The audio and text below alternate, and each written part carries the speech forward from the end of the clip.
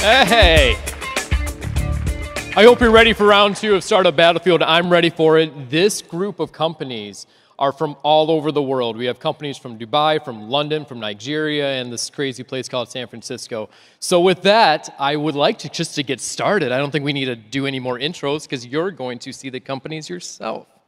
Okay, so to meet the judges first, we have 5 judges. We're going to bring them out one by one. We have Ann Berdinsky. Ann joined NEA as a partner in 2001 and focuses on consumer and enterprise technologies with a particular focus on the future of work, commerce, and platforms. Ann has helped build some of Silicon Valley's most iconic companies in a variety of businesses, strategies, and operating executive roles, and has been a leading force in catalyzing diversity in tech as an operator, angel investor, and advisory to January Ventures.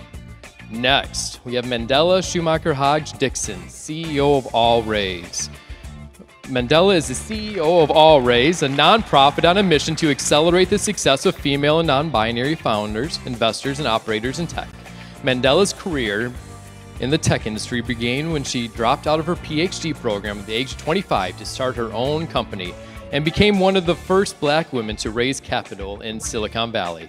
Before All Raise, Mandela was the founder and CEO of Founder Gym, the #1 training program teaching underrepresented founders how to raise venture capital. And she has great energy too, so I'm so happy she's here. Next, we have Nisha Dua. Nisha is the managing partner at BBG Ventures, which she co-founded in 2014.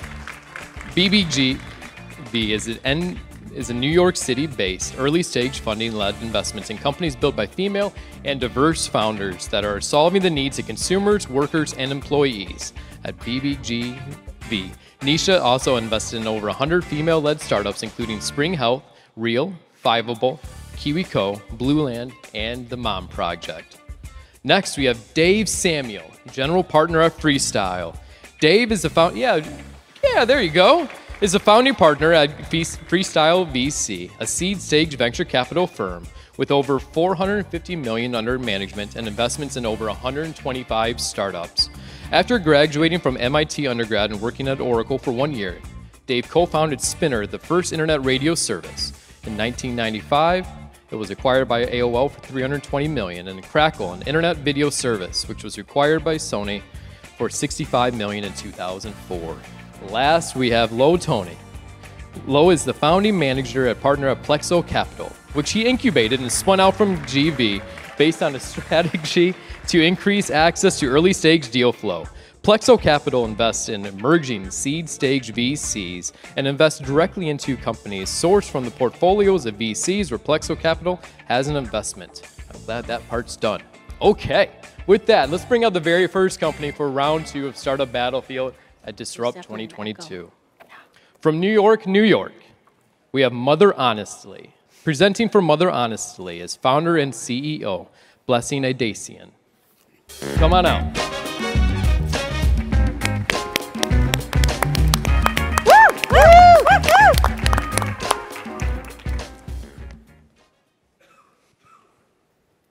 This is Tayo. This was our very first day of kindergarten. I missed this moment, though. I was traveling for work for 2 weeks. But what was more painful was that my employer could not support my childcare needs at any point during these 2 weeks. So I left the workplace. I'm not alone. 5.8 million women were forced out of the workforce in 2020 due to the care crisis. And 2.3 million women are still missing from the workforce today. Before you think this is a woman's issue, though, men are actually stepping up at home, doing more housework and childcare, and that is starting to affect their productivity as well. Masses of boomers now need elder care provided by your employees. And companies are actually stepping up, providing various perks and services. However, only 6% of employees are utilizing this service today. I spoke to a CEO last week, and he said, Blessing, you have to understand this. I provided backup care to my employees, and in a single year, not one of my employees utilized this service. Well, that begs the question, why? Well, employers, instead of making assumptions about what you think your employee needs, give them the choice to pick what they need to thrive at home and in the workplace. Introducing the Mother Honestly Work-Life Wallet. Move to demo, please. Let me show you how this works. Employers, instead of throwing away millions of dollars to EAP programs that your employees are not using, you can redirect all of that cash and place it directly into the hands of your employees. Here, I'll show you. I'm going to provide $100 to 10 of my employees, including myself. Great. That was fast. Now let's move over to the employee work-life dashboard. Your employee will actually see their balance that you have provided to them. And they will also see their recent transactions. Looks like I spent some money at Rover and Care.com and Papa for elder care. Great. To their right, they will also see merchants that may come in handy for care. Now let's move over to the work-life wallet. Employers, your employees can link their bank account or debit card directly on their dashboard, and they can see recent transactions that they have spent on work-life related expenses. And in the back end, what we do is actually screen and qualify transactions from their bank account or debit card that are related to care. It looks like I have 12 eligible transactions. Let's check those out. Okay, great. I spent $20 for housekeeping while I was working at home. We're all working from home today. So let's reimburse for that. Great. I'm going to pick the household category. And I want full reimbursement. And I can provide a description around the expense. Awesome. Now, employers, your employee can also find various care merchants within our platform. They don't need to go anywhere. It's personalized and localized to their experience. My mom lives with us, and we are traveling for Thanksgiving, and I'm going to need elder care. I choose Papa. Perfect.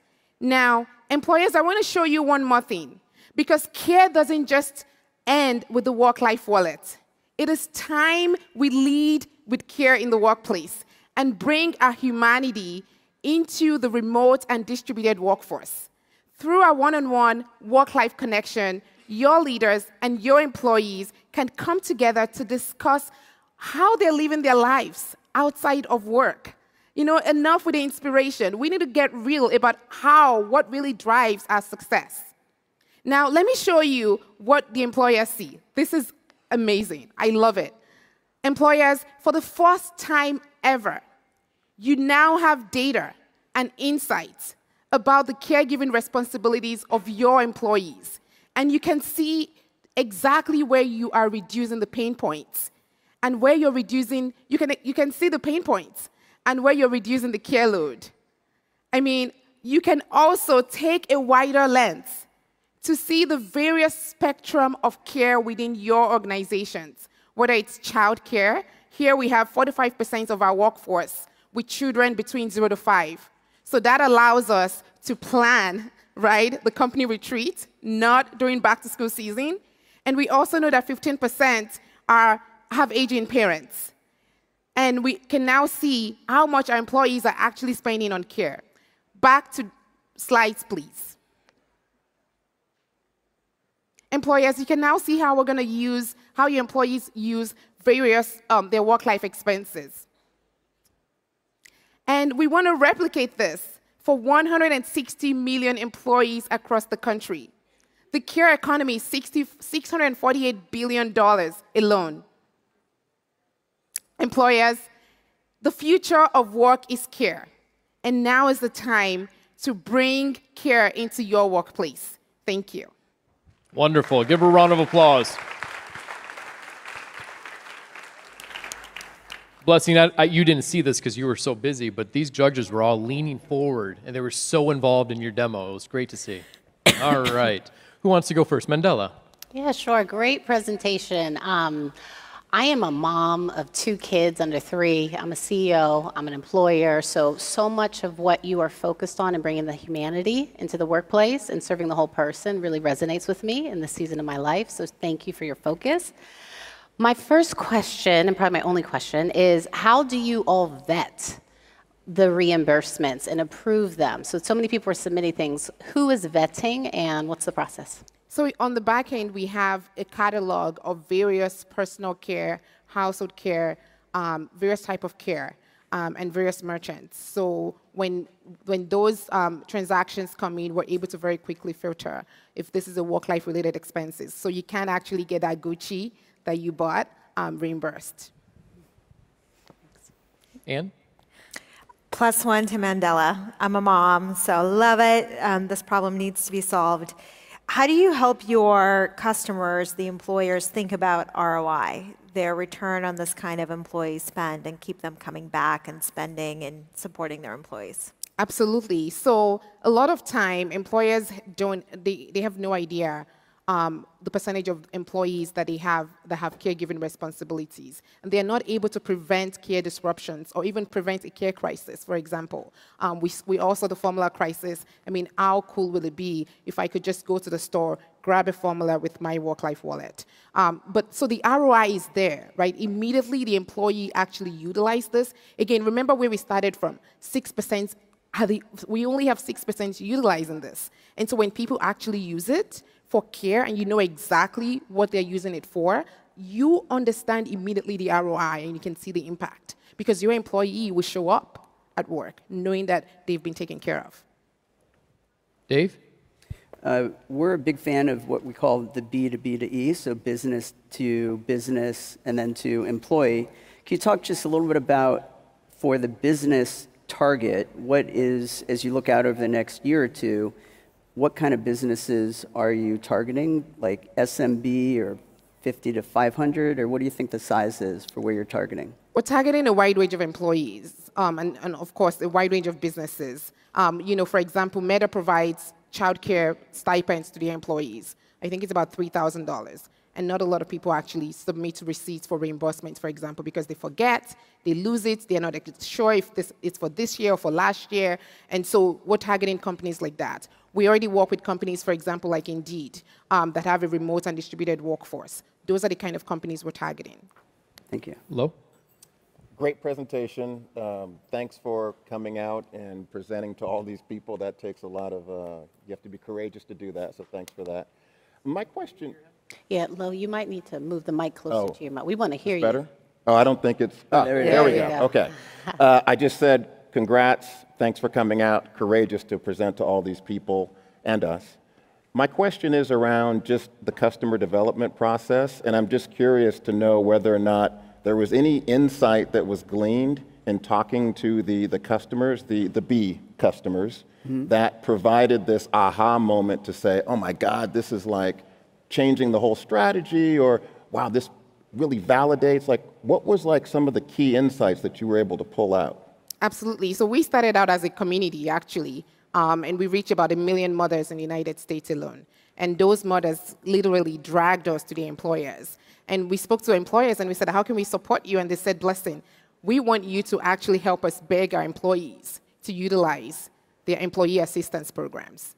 And that was when we were like, okay, what's going on there? And we started doing the research, talking to moms, and they said, look, we want backup childcare, but it's not available in our area.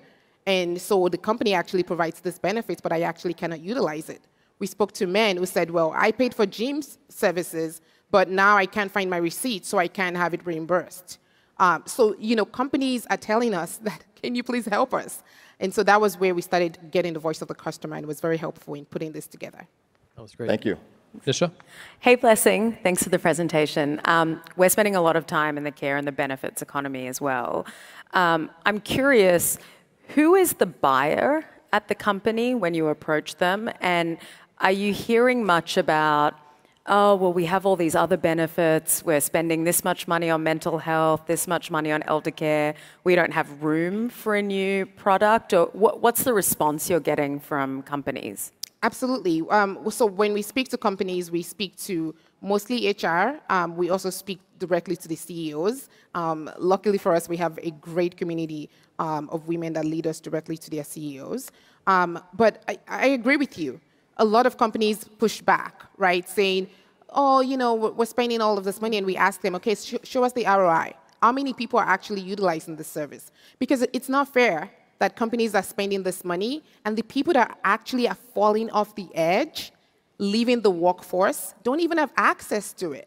And so what we're saying is, let's take away all this middlemen and place the money directly into the hands of these women, and we screen and qualify those expenses. Yeah. And one follow-up question. What's your business model? How are you guys making money? So we charge about $2 to $4 per employee per month, and that is outside of what the employee actually contributes into the program. Great, thanks. Great. Give her a round of applause. Big energy. Well done. Yeah. Okay.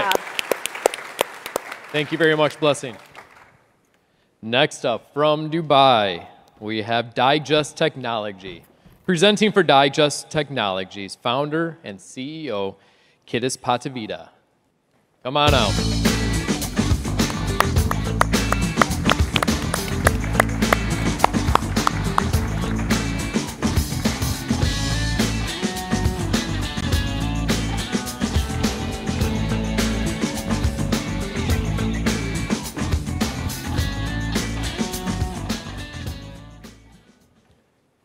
A decrease of 50%. No, I'm not talking about my stock portfolio. I'm talking about something much, much worse. Our attention spans. My generation has half the attention span that the generation before me did. I noticed this extremely prevalent in school when I had 600-page textbooks to learn, and I spent 2 hours a day creating my own summaries, my own flashcards, and every now and again pleading and begging my friends for help. How do you convince a generation that spends 8 hours a day on Snapchat and TikTok to spend 2 hours a day on a textbook, especially when the competition for attention today is so fierce? Meaning that a book that looks like this to you feels like this to me. So I thought to myself, what if we could make learning personalized? What if we could make learning addictive? Ladies and gentlemen, for the first time ever, I'd like to publicly launch Digest AI.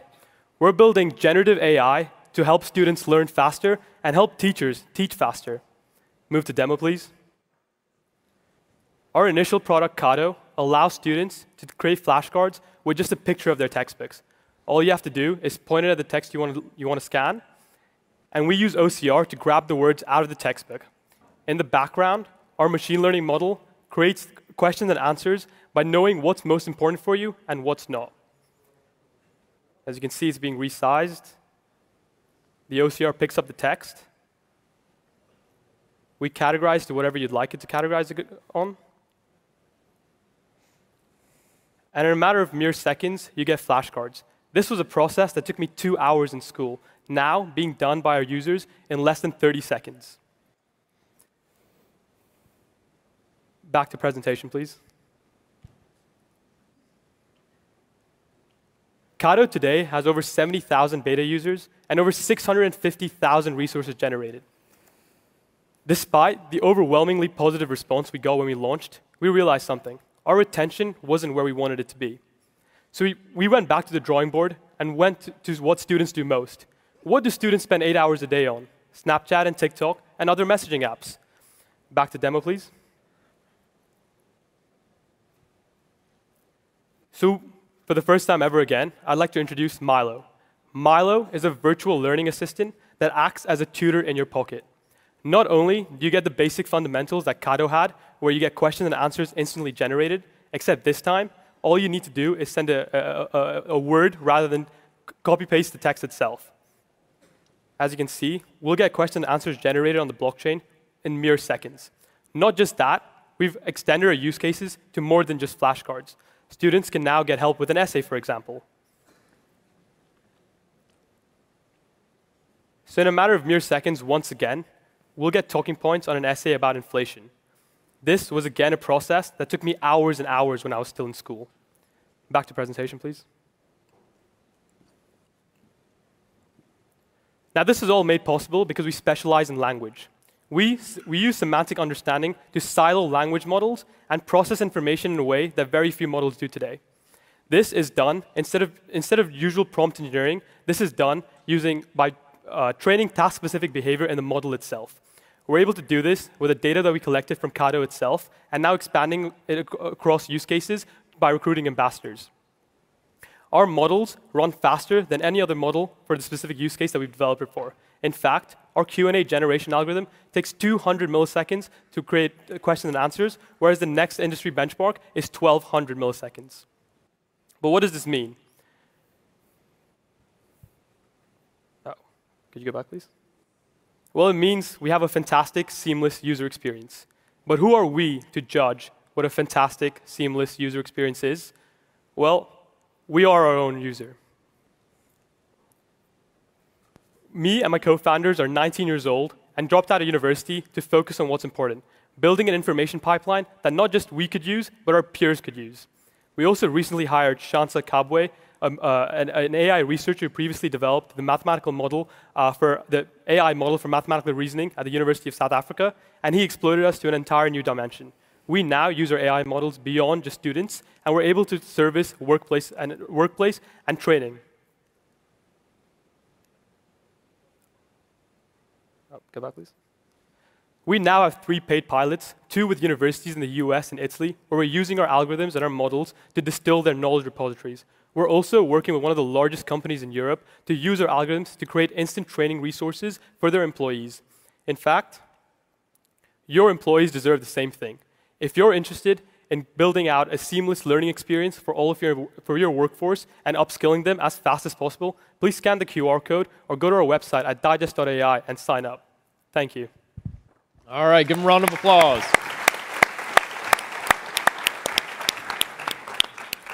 I make so many flashcards for my teenagers. I'm so excited about this. Okay, who's first? Anne? That was great. Thank you. I love the idea of addictive learning. I think that's really interesting. How do you think about creating a network effect from the knowledge base and the screenshots that users are contributing to the product? Is there a network effect? And if so, how does it work? Yes, certainly there is a network effect. In fact, if I ask Milo for talking points in an essay again, my talking points would actually become better. What we're doing now is incorporating a positive feedback loop. That way we know what data is good and what data is bad, because the winner in generative AI is going to be the one with the best feedback loop. We're able to do this seamlessly because of the chat interface, where it feels like you're almost talking to the AI. So yes, that is something we think about, yeah. And is the knowledge base user-generated or AI-generated, or both? So initially, it's user-generated. We fine-tune the models on real user-based data, as well as textbooks and other educational materials out there. But then eventually, we're also planning on using the AI once the AI is trained to a sufficient amount of extent, we're planning on using it to create our data pipeline as well. Thank you. Nisha? Thanks for the presentation. Love this arena.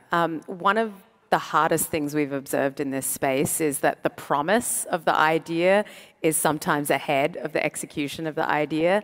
So you have 70,000 beta users. Can you share a little bit about some of your hero stats? Like, what has your churn been since you launched? Or maybe something like the number of flashcards per person, or daily actives or weekly actives. Tell us more about the traction. Yeah, so with Kado, we did get traction. Like I said, we have over 70,000 beta users, but Kado wasn't the best product we put out. What we noticed with retention and churn was it wasn't good. That's why with Milo, we've sort of addressed those concerns. The average user spent 7 minutes on Kado, and now they spend 45 minutes on Milo. So that's the sort of improvement we're seeing by moving from a graphical user interface to a chat interface and making students feel like they're almost talking to a tutor. I mean, that's our vision, is putting a tutor in everybody's pocket. Thanks. Dave? I have 5 teenagers that I manage in my household, and you are correct. It is a short attention span. Can you talk just a little bit about the competitive landscape? Are people upgrading from an existing service, or just tell me a little bit about players within the space? Right. So with education technology and mostly with high school and universities, it's deeply fragmented. So students are using 6 to 12 platforms to get everything they need in the school year. Our goal with Milo is to make sure it's only one platform. So yes, with Kado, for example, students were switching over from platforms like Anki and Quizlet because the features that we had were paid in those platforms. In fact, they don't even have AI-generated flashcards to date, and we've been able to ship that in a matter of weeks. With Milo, our goal is to sort of consolidate every single use case that's relevant for a student and put it in one interface and let that be their lifelong learning co-pilot almost. Thank you. Oh. What's the distribution strategy look like? Yeah, so the distribution is purely organic. Like I said, we're students ourselves. So with Kado, we initially started by just giving it to our friends, and then they give it to their friends. Eventually, we started using TikTok, which ended up being a really good distribution channel for us, as well as ambassadors and campuses themselves. One of our ambassadors that was at Bocconi University, Gianluca and Tom, I'm just giving them a quick shout out. They went to their university, and we ended up selling our technology. we ended up working with them to use our technology to create resources for all of their first-year students within economics and management. So we're sort of seeing the student-centric growth, growth cycle being developed, where students are going to their schools and we're selling to the schools directly. So a little bit of a bottom up, and then the people say, hey, this looks pretty good. We should get a license across. Mm-hmm. How is the management of, like one of the things that I've observed with EdTech, I don't think this is a blanket statement across the board when it comes to the customer, but it just feels like there are, like, I'm making up the numbers, 100 people that can say no and only one person that can say yes. Mm-hmm. Is that accurate, or give me some of your thoughts on the dynamics of the education industry? Yeah, I definitely would say it's almost accurate. I think education, and especially working with universities, is a little bit messy. But we've had success in doing it because we go to the professors directly. We're not looking at decision makers in the back office. We're looking at professors who have the burning need for it. They don't want to sit down and create resources for their students, but they want their students to do better. Our technology makes that possible with no extra effort on their end. So for us, we've seen a pretty high. We've only approached a small number of professors and universities, but we've seen a pretty high conversion rate where most universities do want to work with us, and that cycle has been pretty short. Awesome, thank you. Mandela? Yeah, I'm in the ed tech space. I have so many questions, but the question I want to focus on first is the content. Is there any content that is not ideal for what you're building? Yes, mathematical content. So because we're an NLP company, we don't do too well with numbers and math. But what we've also found when we did our user interviews and as students ourselves, we found that math was a subject area that was pretty well addressed by existing platforms. Photomath does a great job. There's other platforms that do similar tasks to Photomath. I think math is something that we do want to focus on later down in the roadmap. For now, our focus is on humanities-based subjects, subjects where language and text is pretty content-heavy. So history, geography, economics, these are all subjects that students either study as electives or they study compulsory during high school and beyond, and we're targeting those. And that helps us in focusing on the workplace as well later on. Mm-hmm. Quick follow-up. Lo alluded to the challenges of ed tech. You all are 19 years old. Congratulations. Why are you investing your time and talents here, of all the things you could be doing? I had the idea first when I was 14 years old. So this is something I've thought about since I was like a little boy. When I was 14, I had the idea. I made a pitch deck when I was doing a nano degree at the time. And every year since then, I've pretty much thought about what Digest could be. And I called it the same thing. It was called Digest even back then. I only got to working on it when COVID hit and I was at home all alone. And that's when I whipped up the first MVP and I gave it to my friends. And I saw that the problem that I was facing wasn't one that was just for me. It was all my friends were facing the same problem. So this is something, a problem that I'm deeply passionate about because I've seen how it affects myself. But not just that, it affects the people around me as well. We're building a product that we're proud to recommend to our peers and that we're proud to use ourselves. Thanks. That's great. Thank you so much. Give them a round of applause.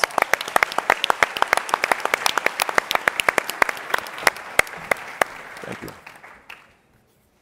Just quick plug, Photomath is a Battlefield company too. They launched in Berlin about 6 years ago. Okay, next. From Waterloo, Ontario, we have Swap Robotics. Presenting for Swap Robotics is founder and CEO Tim Lichty. Come on out, Tim.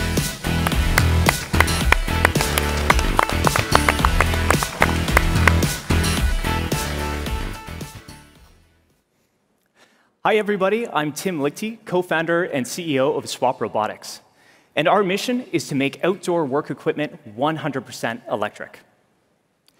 The outdoor world needs to be maintained, but there are two main problems today. Legacy equipment is gasoline and diesel-powered, and there's a long-term labor shortage. To help solve these problems, we started by creating 100% electric robots for sidewalk snow plowing, and it went well. In our second year of operation, we had 12 snow robots in operation in Canada. We charged several $1,000s per robot per month. In the summers, we were originally going to do grass cutting for sports fields, but we kept on hearing that these massive 1,000-plus acre utility-scale solar farms were a huge headache.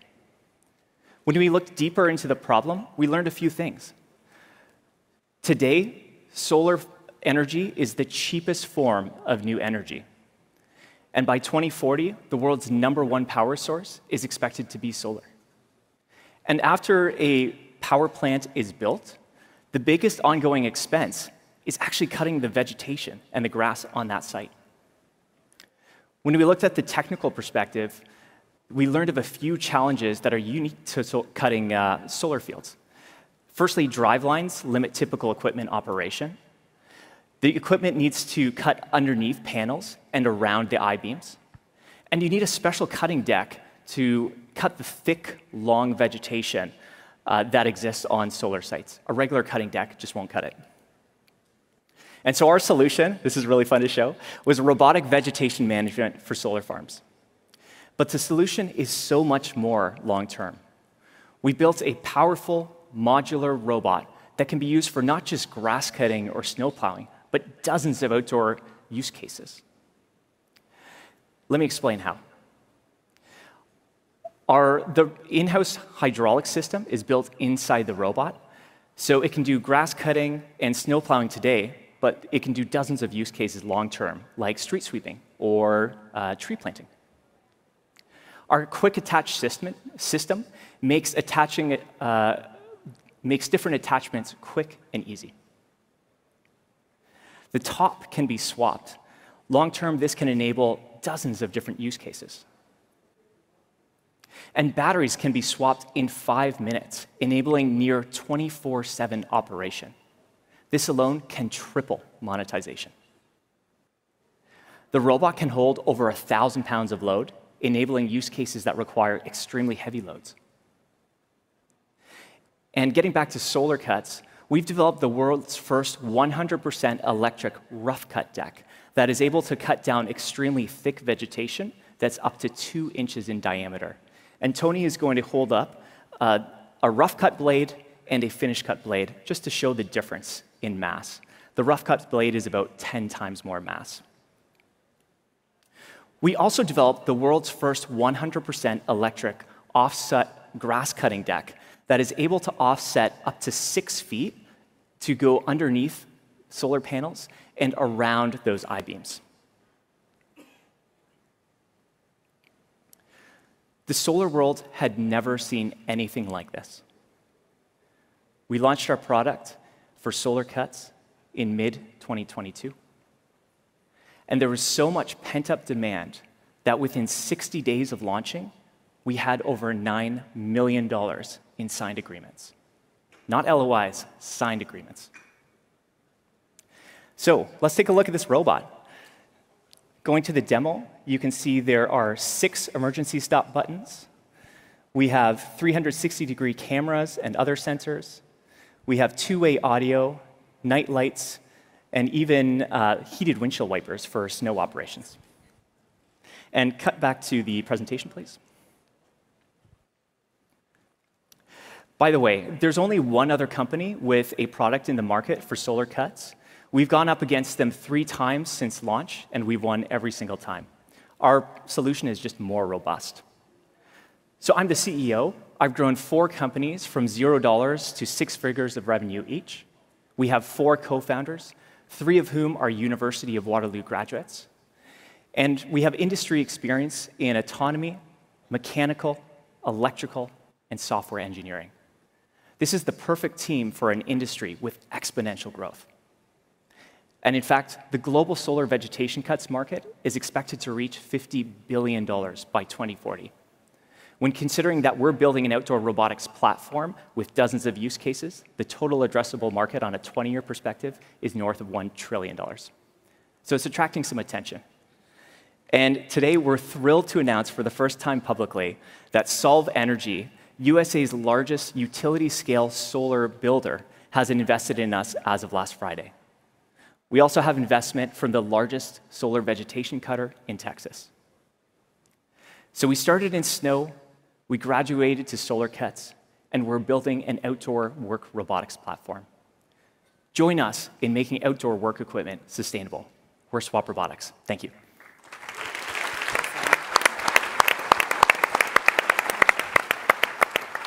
Everyone sees the face in the front, because all I can see is a face, right? Like up top, there's the two eyes and then the nose. No? Okay. Well, we'll talk about it later, Tim. Dave, let's start with you. First of all, wow. I mean, just amazing. It's so awesome to see entrepreneurs like your team build this. And also, I grew up in Maine, so yes, a lot of snow being shoveled there. If you can talk a little bit about the unit economics. So yes, high level what this costs, and as you were talking about, maybe you're looking at monthly usage, and you guys own it. But just tell me a little bit about how you're thinking about the unit economics. Yeah, sorry, there's a bit of an echo, but I think I heard the overall. We operate on robotics as a service, which is really convenient for the customers because they're used to already paying a cost per acre. So we try to save the customer immediately from day one 15 to 20% off of their cost per acre. It makes it really easy because they don't need to learn about robotics. They just get a service that works. Whereas beforehand it was gas or diesel, now it's going electric as well. And in terms of those unit economics, because we can run them as close to 24/7 as possible, we're not there yet, but over the next 1 to 3 years, we can reach $30,000 in revenue per robot per month. Without going too deep into how much the robot costs us, it's well under 3 months for a payback on those robots. Yeah. Great, thank you. Thank you. And so what does your go-to-market look like? Like, how do you sell to solar farms? And do any of these new investments introduce some strategic partnerships? Yeah, for sure. So there's 3 main categories of buyers. There are solar asset owners themselves. There's what's called O&Ms. So those are companies that specifically do all of the operations and maintenance after a solar site is built. And then there are also the kind of EPCs, there's EPCs who build the sites. And then there's also the vegetation management cutters, so that are just exclusively doing that. We're actually taking all 3 routes. So we're working with the O&Ms, the solar asset owners, and the vegetation cutters themselves. Each one gives us their own advantages. We're really excited about that relationship with Solve because firstly, right from day one, they understood we need to work with everybody. So that includes being able to work with all competitors. It also gives us access to hundreds of boots on the ground that their team is already, they're managing hundreds of sites. And so we can really be managing these a ton. And they hate actually, they don't want to have to do the vegetation cutting. It's just really difficult because logistically there aren't kind of national groups and you need permissions to get on sites and there's problems with broken panels if people aren't careful, all that kind of thing. So robotic vegetation is very appealing in that sense. Right, thanks. Lo? Thanks for coming. Yeah, thank you. A couple of questions. First question is, how quickly can the robot learn how to cut? Is this similar to like my iRobot at home where, it kind of maps out my place and then it's also smart enough to know if a chair moves? Oh, shoot, a chair is there now. Is that similar to how it works, or is there some setup in advance? So there's a few different ways that we can run the autonomous routes. The first one, just really quick and easy, is teach and repeat autonomy. So we simply run the route the first time manually. It then remembers that and can repeat that. That works just fine. But if you're talking about scaling up to 100 sites that each might have 2,000 to 3,000 acres, you don't want to do that. So we can also map out, basically by just knowing where groups of solar arrays are, we can map that out where we've developed that software already. So it will then automatically do that without hitting those drive lines or other areas that are an issue. And then also by working with USA's largest builder of solar, utility-scale solar plants, when we know exactly where all of those I-beams are going in, then we don't even have to do that. We can just kind of import that into our overall system to be able to get that started quick and easy. Cool. And just a quick follow-up. Appreciate the focus, which is important. Yes. However, maybe just your quick thoughts around the bigger vision that's possible with your technology. Absolutely. So we want to be really laser focused on getting to that first 100 million in annual recurring revenue. If we really want to create a huge platform over a 20-year perspective, that's the quickest way to actually do that, to then have the budget for other use cases. So 90+% of our focus is on those solar cuts. We are still working a little bit, but a lot less on the winter sidewalk snow plowing with some strategics that can do 1,000+ robots with us. Once we hit 100,000 million in ARR, then we'll explore other use cases. Thank you. Thank you. Great answer. Mandela. Yeah, sorry, that was really loud. You so smoothly threw shade at your competition in your presentation. And so my question is, how... That's mine. It was smooth. You finessed that. How exactly are you more robust than the competition? Like, make it plain. I was hoping you'd ask that. So that was I took the bait. Definitely, yeah, that was the shade. So they're using that type of a finish cut deck. In Texas, for example, you get mesquite that sometimes is an inch or two thick. It's extremely woody. If you've ever tried cutting your backyard, that's okay if you've cut it in the last week or two. If you cut it for 6 weeks, it's going to be really slow. And once you get that really thick vegetation, it's not going to do the job. So everybody who's in the industry with traditional equipment is using these rough cut blades because you need that mass to be able to cut down thick, heavy vegetation.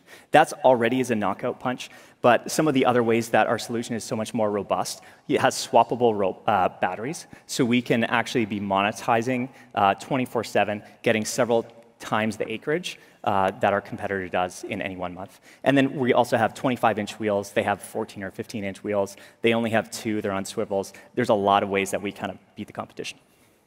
And that takes up our time. Oh. Thank you very much. Give them a round of applause. Thank you. Thank you so much, guys. Really appreciate it. That's cool. Okay, from London, England, we have Hormona. Presenting for the company is Jasmine Tagason, co-founder and COO, and Carolina Lofquist, co-founder and CEO. Welcome to the stage.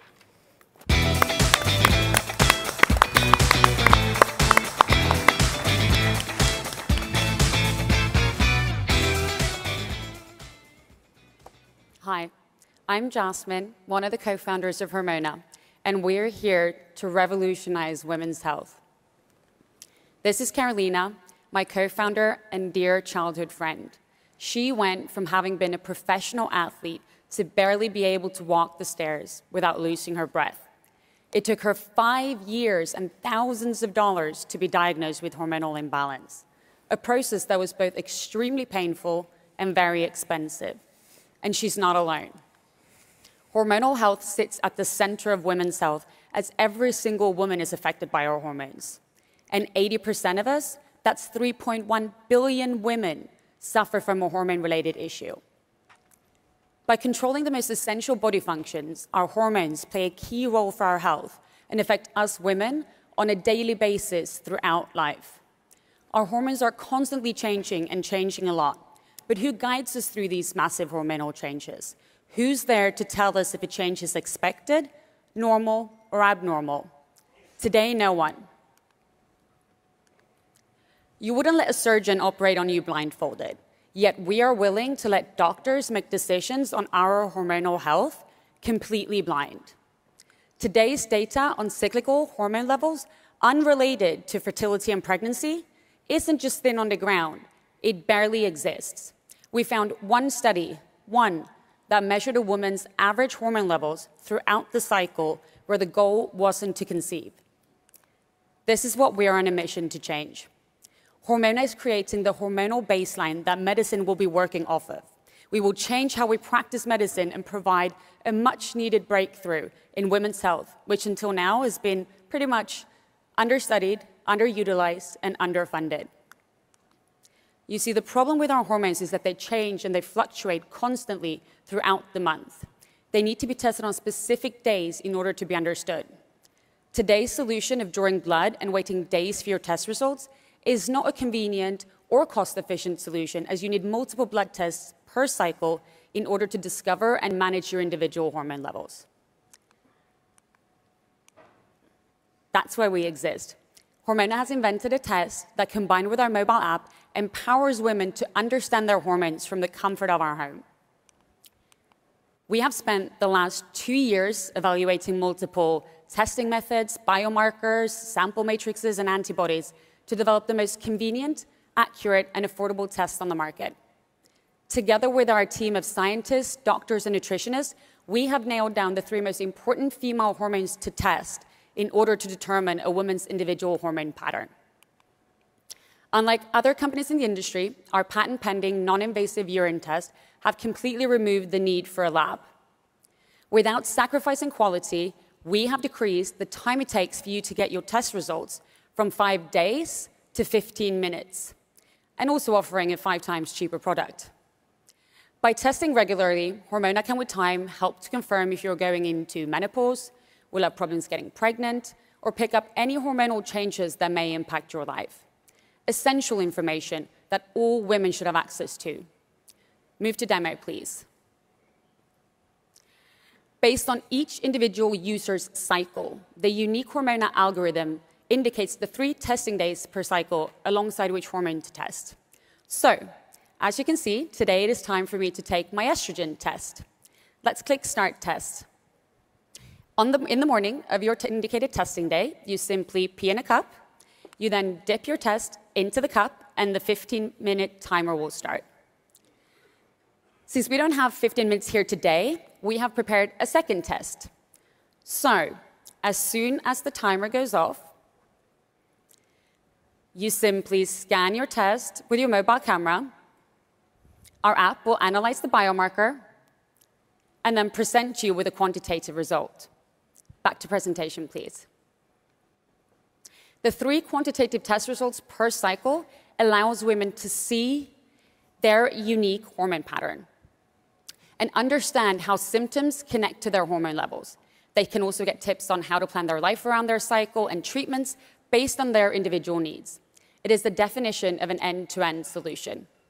Regular testing and monitoring of these key hormones will enable better predictions and earlier detections of issues and conditions that are currently overlooked.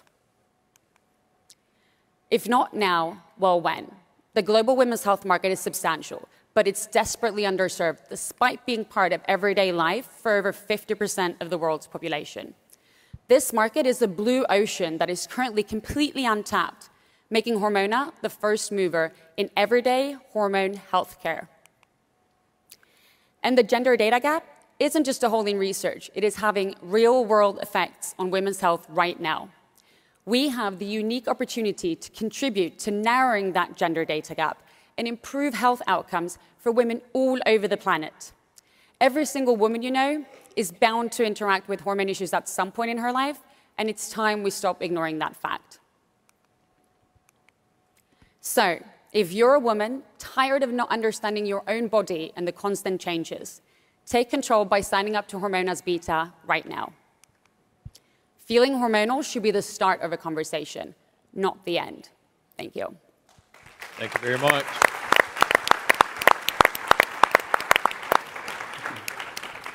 Anne, let's start with you. Thank you. That was a phenomenal presentation. Obviously, the more data you have, the more valuable something like this becomes. So what are some of the creative ideas that you have for customer acquisition for this app? I mean, I could talk a little bit about the data, because you actually touched on a very important point. There is so little data in this field, and we need to collect all that data. We're looking for ways that we can then further medical research. There are some studies done that our estrogen levels could be connected to even things like Alzheimer's, ovarian cancer, breast cancer. So if we can aid in earlier detection of some of those conditions, which we don't know that much about right now, that is such a great use of our data. And then in terms of user acquisition, we have plenty of ways that we're looking at that. Currently, our beta is only organic users. We've got over 3,000 women in our beta. But we're in discussions with partnerships, both in Europe and here, which are both employer benefits, insurance companies, other women's health companies, and things like that. Nisha. Hey guys, Hi. great presentation. Hi. We love this space, we've invested in it. So there are other tests like this on the market, and so go-to-market is so important here. How many tests do you need a month to be a real user of this where you benefit from that data? And what is What is your wedge? So the problem with hormonal health is there are so many different moments in a woman's life and you have to figure out who to target. Like, is your wedge menopause? Is it PCOS? Is it endometriosis? Talk to us more about how you get that first base of loyal customers. Yep. Hormona really want to carve out this new space called hormonal health, where we can follow a woman from her first period all the way to her last.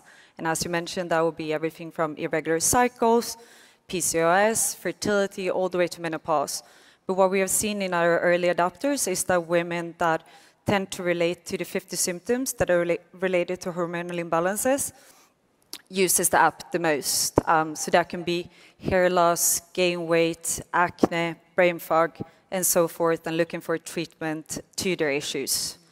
And then the second question was, in terms of other tests in the market, there are other tests in the market focusing on fertility, but we haven't really seen a company offering quantitative tests in the way that we are doing. What's the level of accuracy versus a blood test? Yeah, so we're currently matching the gold standard, which is an at-home blood test. And then we've got one more development phase before we're ready to launch in the market. But all of our data is pointing at a match to match, which is great. Right. And I think you also said how many tests do you need to get value out of this? You need 3 tests. That's the minimum baseline. So with those 3 tests... 3 tests a month. Per month. Exactly. And you can reuse it? It's or you one only use test. it 3 times a month? Yeah. Use it 3 times a month. And on specific days, that's what's unique about our product. We really tell you, based on what your cycle length is and what your conditions are, we tell you when to test. And we want you to test for a minimum of 3 months so that we know that you just didn't have an off month where you were extra stressed and your hormones were a bit off. So minimum of 3 months, 3 tests per month, so it's not that overbearing. Great, thanks. Mandela? Yeah, I had the same question as Nisha. I was just thinking about my own lived experience of when I've been really an active user on apps, and it's really around ovulation, and when I'm, I'm hoping to get pregnant. And then once I get pregnant, I kind of put the app aside, and I don't use it again. So similar question of like, to someone like me who feels like I'm fairly healthy, knock on wood, are you making a pitch to me that even someone like me who feels like they're healthy needs this? And what's the pitch to me? Yeah, I mean, from the early adopters that we have so far, we've seen that women find it as important as track their calories or the steps. They want to keep track of their hormones to make sure that they're balanced all the time. So the pitch to you would probably, with our app and with our test, you can make sure that your hormones are at the optimal level, but also get daily insight how to be the best version or live with your hormones, basically. Thank you. Great. Dave? Thanks for doing what you do. The P-Stick, is that specific? You guys invented that, or you're licensing other technology? If you can talk a little bit about how long you've been working on that. Because, I mean, wow, I can see it's much easier than a blood test. Yeah, so we own all the IP of our test. We've spent the last 2 years developing it from scratch. What's really unique about us is that it's quantitative, so it can match a blood test. It's not just a yes or a no. But we own all the IP. We have pending patents on it, both here in the US and design patents as well. Great.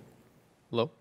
Yeah, just curious, for the women that are using the alternative method of doing the blood test, like, how many women are actually doing that at home? Is there a percentage of women that's part of your research? The taking at home blood test? Yes. So it's a good question. I think in general, the system is a little bit broken because when it comes to testing your hormones, you actually need to test it on specific days in order to understand what's going on. And if you go to a doctor today, they test all your hormones on the same day. And that's one of the reasons why I started a company, due to the fact that I was suffering from hormonal imbalances for quite many years before I actually got a diagnosis. So I would say today's solutions doesn't really work when it comes to hormonal health. You actually, my follow-up question was touched upon, because my next question was going to be, well, then where else are women doing it? And I would assume that it's some regular checkup, which is probably much further away than the cadence that's desired on your end to kind of provide the baseline and to identify anomalies quicker. Exactly. And I think, unfortunately, a lot of women feel dismissed by their doctors because you won't get these tests. Like, you do one set of tests and it looks fine, and then there is no more investigation. But because you didn't test it on the right day, it doesn't necessarily make sense. Got it. Thank you. Thank you. Thank you very much. Give them a round of applause. That was very good. Okay, we have one more company in this round, but we're going to be back tomorrow with 2 more rounds and 10 more companies. So, presenting from San Francisco, California, we have Stack. Presenting for Stack is Nikki Barnossi, founder and CEO, and Victoria and Lucy Yang. Come on out.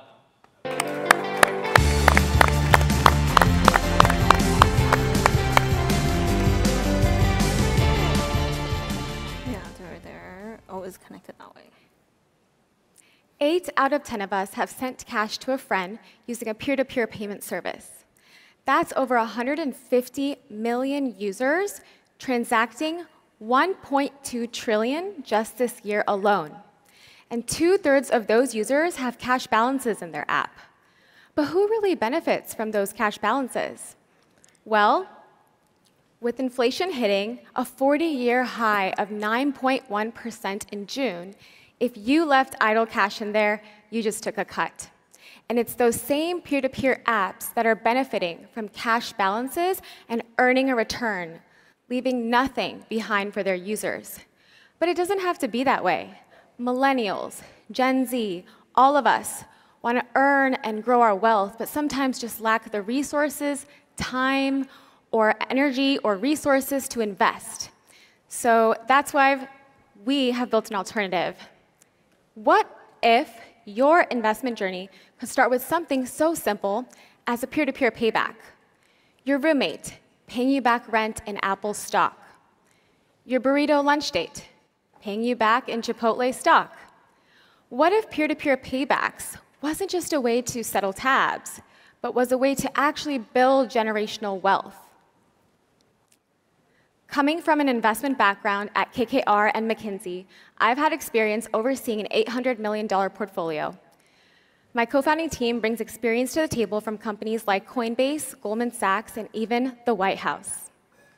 Introducing Stacks, the first peer-to-peer payment designed to generate wealth with every single transaction. Please move to demo. So I went out to dinner with Lucy in the Marina District last night, and we got this delicious pasta. And she covered the bill, so I want to pay her back. I go into her profile page, and I hit Pay or Request. I can enter an amount and a description, and I hit Pay. Now here, her top 5 favorite stocks pop up, and I can choose whatever I want to pay her in. So let's go ahead and choose Tesla, and hit Next. Confirm, and it's as easy as that. I just contributed to her long-term wealth goals just by going out to dinner with her. I can also request stock in the same manner. So I go to Lucy's page, I hit a dollar amount, I put in a comment, and I hit request. And in that same way, my top 5 favorite stocks pop up, and I can choose what I'd like to get paid in. Please move back to deck. Before, sending stock was extremely difficult. The sender paid taxes, filled out paperwork, there were high fees, and tons of delays. It wasn't for the everyday investor, and there were so many friction points. But at Stacks, we built a fast, simple, and secure way to send stock, and we're making it the new norm and bringing it mainstream. When I send Lucy stock, it comes out of my account as cash and enters her account as cash on the back end. It only converts to stock once she clicks Accept in her Notifications tab. So let me show you how that's done. Please move to demo. So Lucy goes into her Notifications tab, and she sees a transaction from me in there. She can decline or accept. So let's go ahead and click Accept. She has a few options in here. She can accept the stock as is, she can switch the stock to another one of her favorites, or she can accept it as cash. So let's go ahead and accept the Tesla stock. In this very moment, the cash on the back end converts to stock and starts investing for her. Let's just say one morning, Lucy wakes up and she decides, oh, Tesla is a little too volatile for me. I'm going to go ahead and choose to accept it as cash, which is a great alternative for us on our platform. Stacks is also social, and we make all portfolios and trades and transactions public, so you can like and comment on various transactions, and this is truly to engage in conversation about investing in your community. The ultimate goal here is to make investing less lonely, and we create data transparency that other platforms conceal and close off to their users. And by giving this power of data back to the users, we are truly democratizing investing. Back to deck. So not only is Stacks super fun in ways that you can grow your own wealth, but you can contribute to your peers' wealth and actually see it grow as well. So at Stacks, we're thinking of other ways to grow people's wealth, and we go beyond just peer-to-peer payments. Imagine a driver accepting shares of stock as they ride around via their rideshare app. Or imagine a bride and groom accepting shares of stock as gifts via their registry service.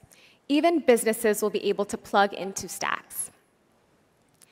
And unlike other P2P apps, like Venmo, we've got you covered. We cover up to $250K of user cash balances and $500K of portfolio investments using our brokerage partner, Alpaca. And this is to make sure that our users feel 100% safe and confident when investing with us long term. Stacks dramatically changes the way people pay and invest by allowing anyone to turn every payment into an investment.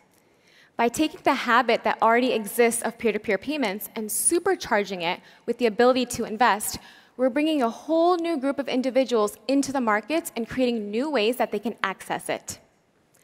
So businesses, if you're interested in incorporating investments into your payments platform, contact us at hello@stacksapp.com. And for everyone else, scan using the QR code and download us today on the iOS App Store with the exclusive code STACKS-TechCrunch and get started investing today. Join us as we create limitless value with every single transaction. Thank you so much. Thank you, Nikki. Dave, can we start with you? Yeah, can you just talk a little bit about the setup? You mentioned Alpaca is your partner, and so you need to get cash into Stacks, and then you need to maybe set up a brokerage account. If you can talk just a little bit about getting set up on your product. Yeah, definitely. So when you're getting set up with Stacks, we're like any other brokerage, requires us to verify your identity, which goes through the KYC or Know Your Customer process. So in that sense, you're kind of creating your own Alpaca account or a brokerage account through Stacks, and that allows you to also trade on our platform, so you can buy, sell, as well as send and receive stocks. I have a kind of a related question. Thanks, guys. This is great. Anne asked another contestant about kind of network effects. And there were 2 points in here that I'm sort of struggling to get my head around. One is there's like a bit of chicken and egg, which you sort of have to have stocks to be able to pay someone. And someone can also choose to reject getting the stocks.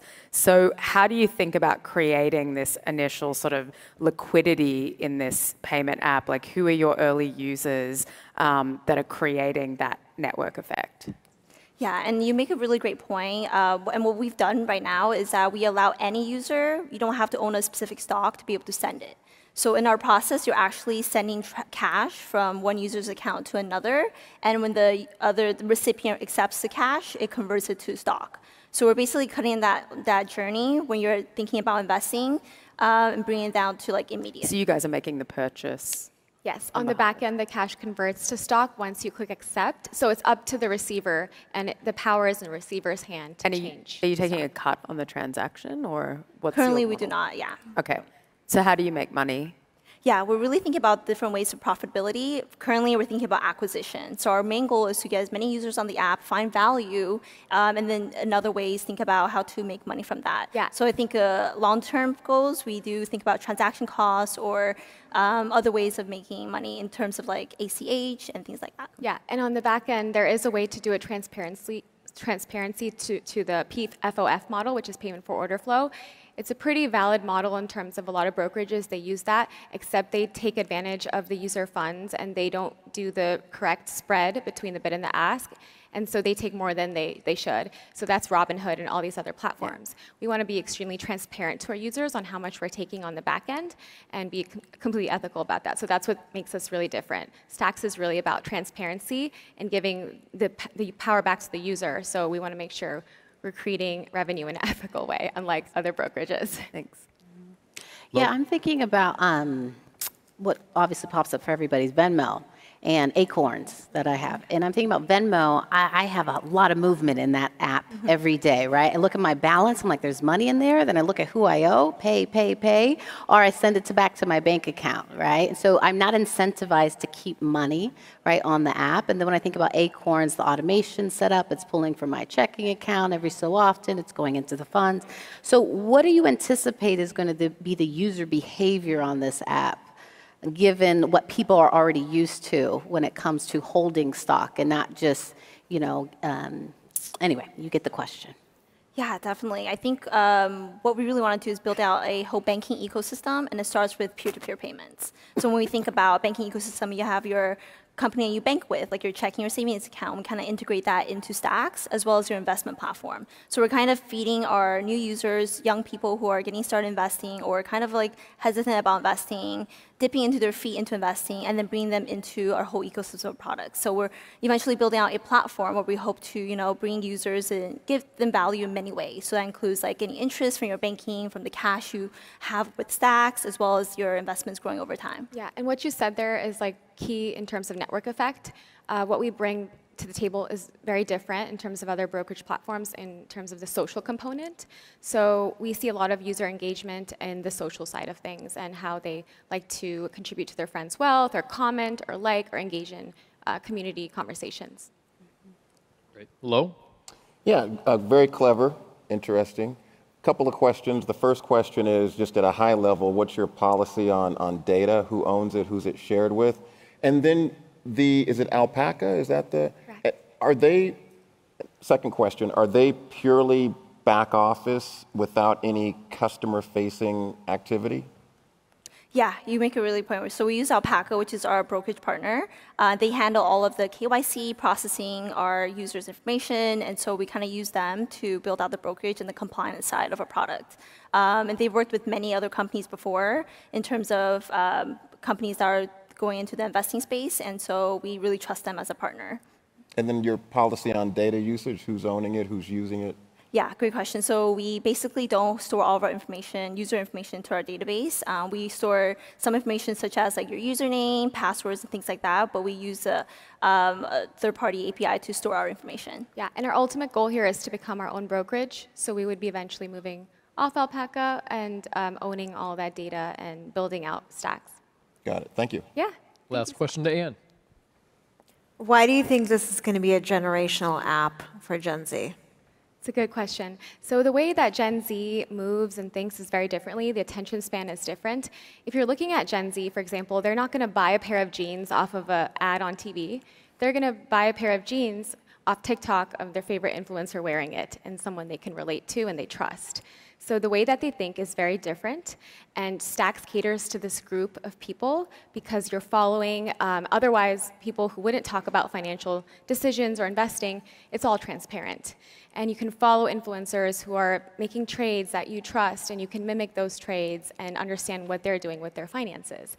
So instead of reading CNBC or like Fox News or articles about stocks, they prefer peer-to-peer information, and that aspect of it is really the key component of Gen Z right there.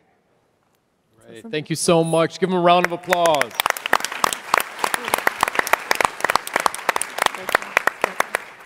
Well, that concludes the second round of Startup Battlefield.